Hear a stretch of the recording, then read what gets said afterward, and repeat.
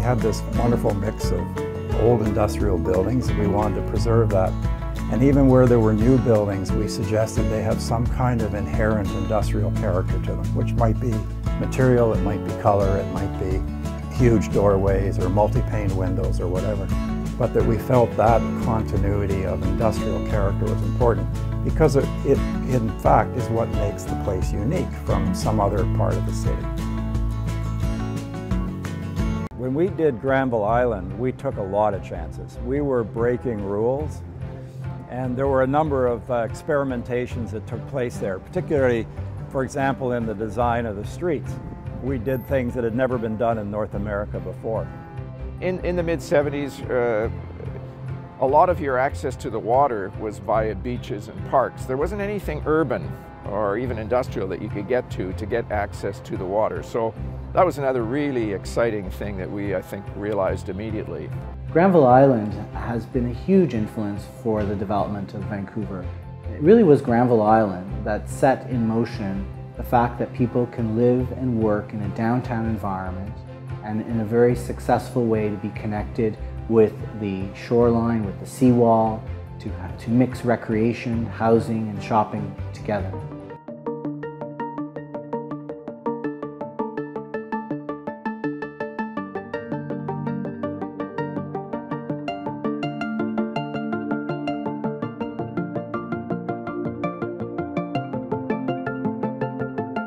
Over the course of COP26 in the past 2 weeks, we've been hearing an awful lot about sea level rise, and I know this is a preoccupation of yours. This is your main focus at the City of Vancouver.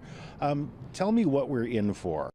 Right, we are expecting about 50 centimeters of sea level rise by 2050, and then about 100 to 1.4 meters of sea level rise by 2100. And yet we know that there'll be more sea level rise coming, perhaps 200 centimeters by 2200. When it comes to mitigating the overall impacts of climate change, does this feel like a defeat? I think it feels like a challenge. I mean, it's irreversible. Sea level rise is here with us, so we need to do something. This opportunity to adapt is a really great chance for us to change things, to make our shorelines, more suitable for canoe culture, for more hospitable for forage fish. We have herring in False Creek, so we can make, a home for them while protecting ourselves, our critical infrastructure, and things like the roads that keep our businesses, running.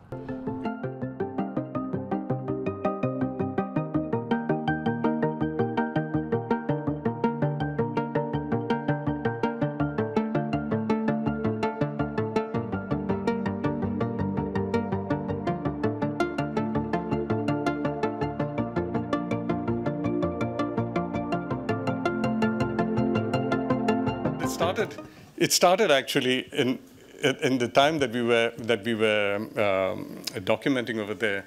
It was this transition actually from the Portuguese to the English, and we were looking specifically at European colonization that had constructed an island city out of an estuary, and in that transition from the Portuguese to the English.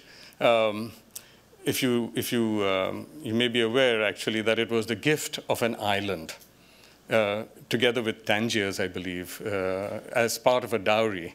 And then it led to an amazing search for this island. What is this island? And so it gave us a fantastic starting point of the birth of an island city and the transformation of an estuary into what became the island city of Bombay.